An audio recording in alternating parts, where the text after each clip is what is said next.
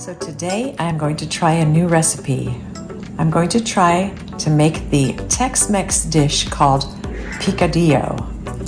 Here are some of the ingredients. We have ground beef, garlic, beef broth, onion, green pepper, golden raisins, chili, cumin, potatoes, tomato sauce, olives. You're supposed to use a jalapeno, but I only have the sliced hot jalapeno peppers, salt, of course, oil, garlic powder, and oregano.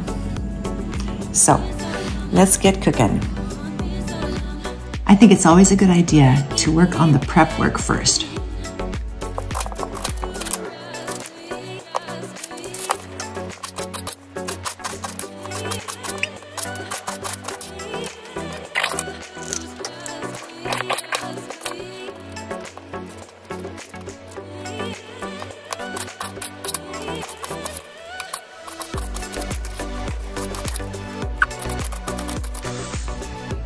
I don't know about you, but I actually enjoy slicing and dicing. Something very, I don't know, therapeutic about it, I guess. I like it.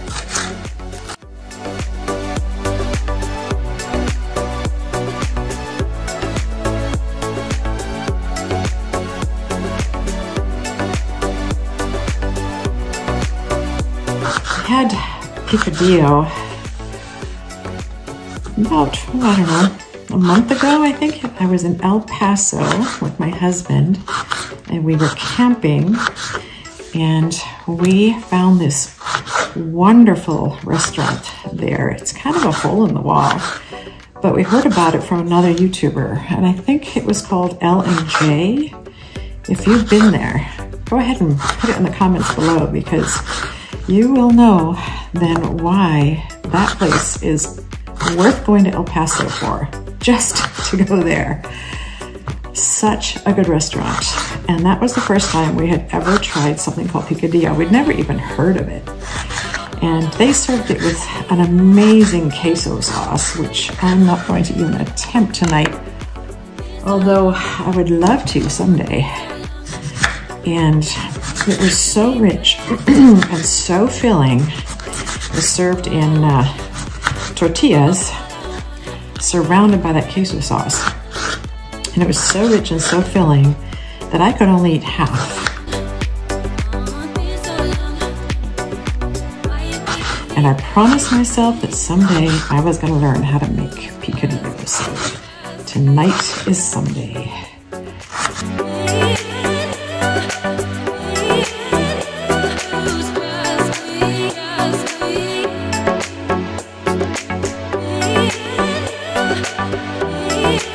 So you may ask, what does this have to do with camping and hiking, since that's what your channel is mostly about? And I'm glad you asked.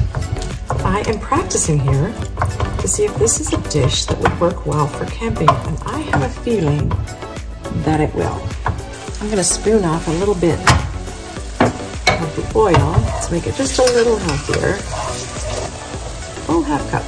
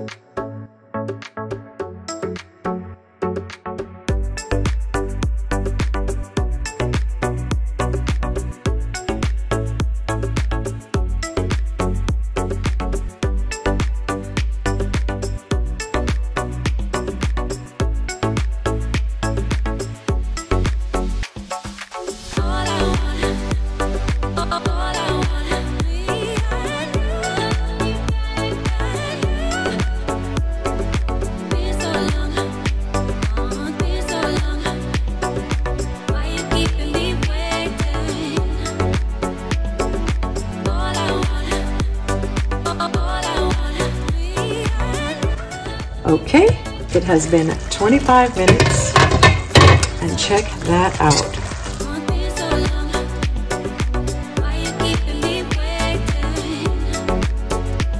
This has really nice texture. Just sort of a variety of textures, and also it holds warmth really well. It's not like ham that gets cold right away. It holds warmth, and it's really nice that way. It stays hot on your plate. And it's just a real interesting mixture of flavors. What I especially like is the raisins. And the sauce that just kind of goes through everything is just especially nice. This is very unique. 2 thumbs up. Thank you.